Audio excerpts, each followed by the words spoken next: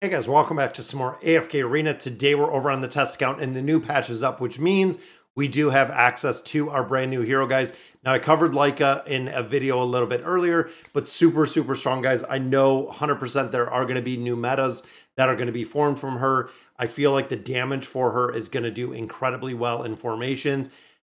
Crazy build, guys. Not only is she a major buffer, but she also is still a ranger. So Dura's celerity, and even going in here, there's going to be some disruption in the formations based on how Leica is built. Now, in addition, guys, we did get our autumn theme. As you can see, really cool when they do this, when you see all of the changes within here. Feel like it is the natural progression of the game. Now, in addition, guys, we do have the new Thrilling Voyage that is up. They continue to add a lot of this. You can see right here is the Grim Expanse. This does have the timed part. So you want to make sure, guys, the Judgment Decree, you want to go through here and you want to finish this out. You only have so many days. Now, with the addition of Leica, we do get some more time emblems out of here. You do get additional time emblems. You see baits, you see scrolls. Make sure you're farming all of your time emblems out of here, guys, as much as possible. Then, of course, within the chest itself, there are some Stargazer cards, but it looks like they revamped the emblem chest, which is pretty cool. So this is a little bit of a change right there with the emblem chest. But again, make sure you're going in here, make sure you're doing the Grim Expanse and finishing that out in the Judgment Chronicles. Now, in addition, guys, there are a couple other things. As far as the events that are coming, we have the Gift of Time. That is right. 50 free cards. Now, they started this, of course, with the second version of the second series of the Awakened Heroes, but this allows you to make a lot of progression on the current Awakened Heroes that you're building, as well as the newer Awakened Heroes. I know on my free-to-play account, we are going right now towards our 5th. That is right, guys. It is our 5th Awakened Hero as free-to-play. Of course, going through and making sure that you farm out that tower.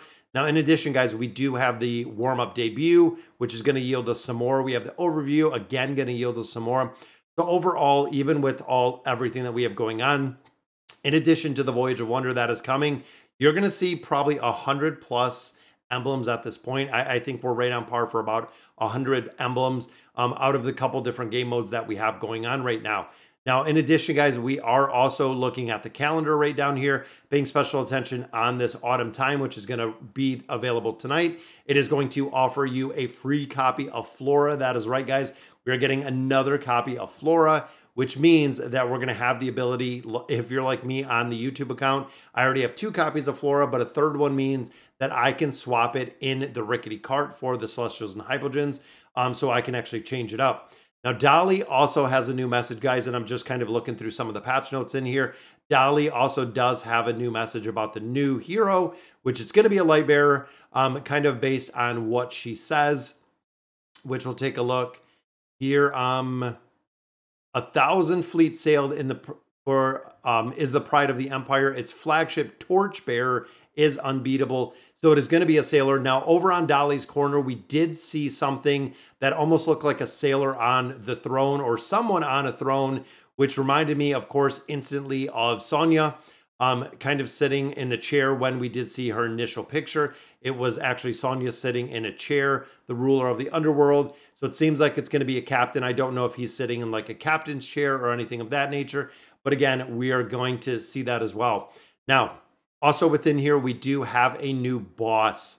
That is right, guys. Within here, there is a new boss to the Nightmare Corridor, and it looks pretty freaking creepy.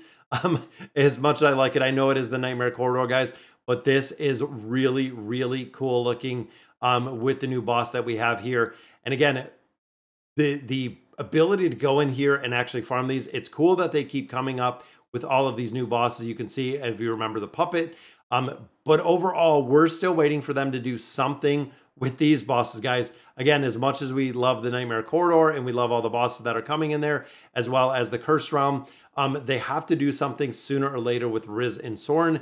And I know a lot of players comment on that on a regular basis, but definitely need to do an update on there. Now, unfortunately, at this point, we cannot see Leica's animated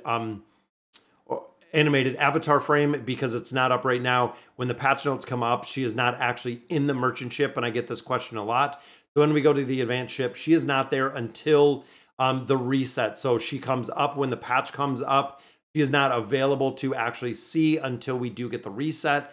So we're going to have to wait a little bit to see exactly when the reset happens, what the animated avatar frame looks like. In addition, we know that chapter 60 was actually released. So looking at the world map, I don't think we're going to be able to see it in here, but I want to say it's down. Maybe it's over here. There we go, guys. There's Candyland.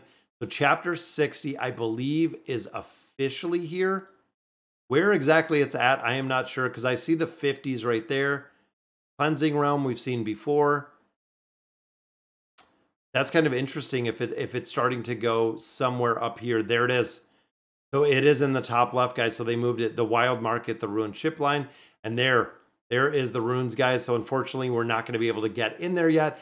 But for any of the end game players, guys, we are now 60 chapters in, which is crazy because I think years ago when we only had 20-something chapters, when AFK Arena was very, very in the infancy stage. But you can see, guys, there is more than enough land and more than enough room that we're going to continue with the world map and continue with everything that we have here. All right, guys, just a quick summary of kind of the patch notes that are coming out. I thought there was something in there about the rickety card as well, but I think it was like an optimization in there. Not sure. I'm going to have to do a little bit more research and see exactly what it is. But guys, that'll do it for today's video. Let me know in the comments what you guys think. And as always, thank you guys for watching.